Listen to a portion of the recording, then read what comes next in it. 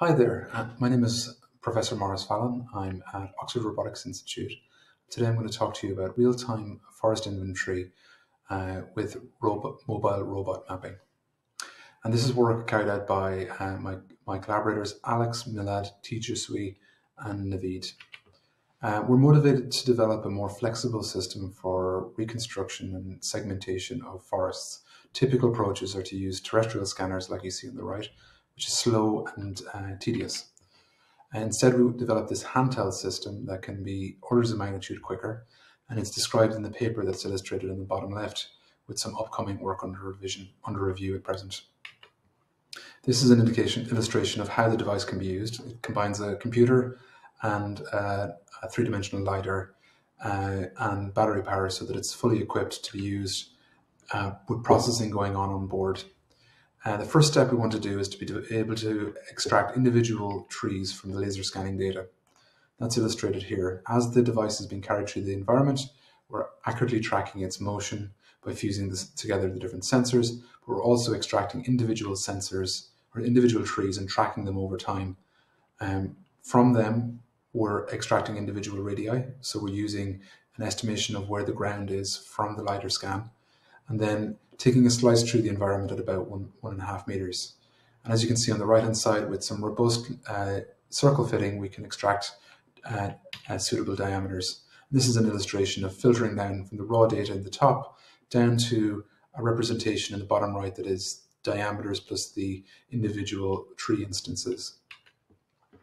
We verified the performance of our algorithm is similar to that achieved with a conventional approach using terrestrial laser scanning with a tripod-based scanner. Using this scanner on the bottom left, we built an accurate 3D reconstruction of the environment illustrated in the lower right. So it's the same path. We measured individual trees and manually measured their diameters and used that to create this plot comparing our estimated dBH value versus that from individual measurement. And we typically get within about 7 centimeters of the correct diameter, which is within 1.5 centimeters of a commercial approach that uses the very accurate LiDAR reconstruction. Now, having achieved that reconstruction over short periods, uncertainty builds up over time.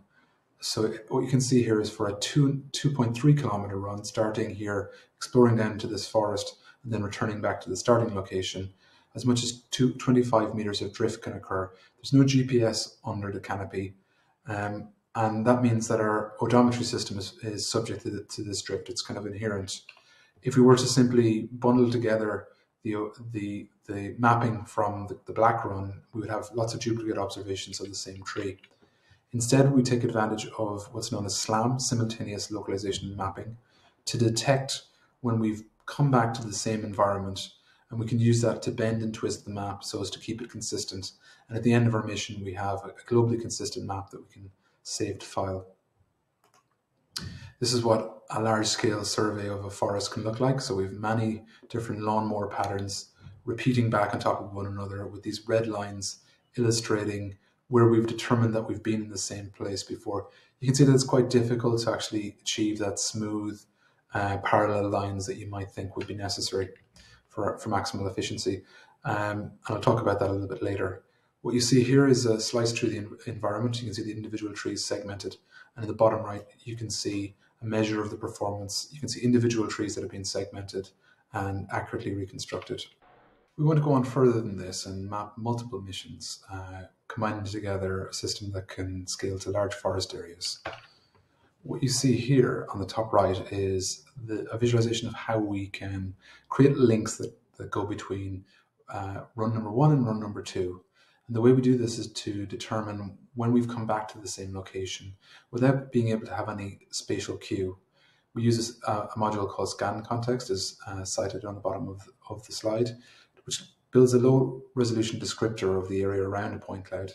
And we can use that to determine when we've been in the same environment. Now, it works best in sparse environments such as woods or roads and clearings, but it struggles in the most dense and overgrown forests. More analysis is needed to improve the performance of this module, but using that, we can create these links that join together different runs from different days, different weeks, and possibly over longer periods of time.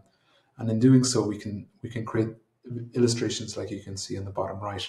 This visualization spans 3 separate experiments, um, and totaling about 5 kilometers of walking. As you can see, it's roughly 2 hectares that has been joined together in about 3 minutes. So it takes 3 minutes to go through each of the missions and find locations where we've been in the same place. And what you see in the bottom right, or at the bottom of this plot, is the combined pose graph of the 3 SLAM problems. The red dashes that you can just about make out illustrate when we've recognized that we've been in the same place. And those observations are used to bend and twist the mission trajectories of the 3 runs so as to be overall self-consistent. Now, to summarize, what we've presented today is an online mapping system that can use a handheld laser system to, in real time, extract and detect individual trees and their DPH, their diameter breast height. It achieves competitive performance with existing commercial systems, but it can give real-time feedback to an operator, allowing them to achieve better field coverage.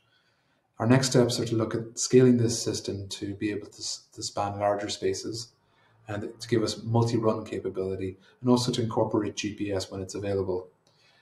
We're looking to move towards an easier to use system that, and looking also to look at metrics like how many hectares we can scan and filter per unit hour. Thank you very much.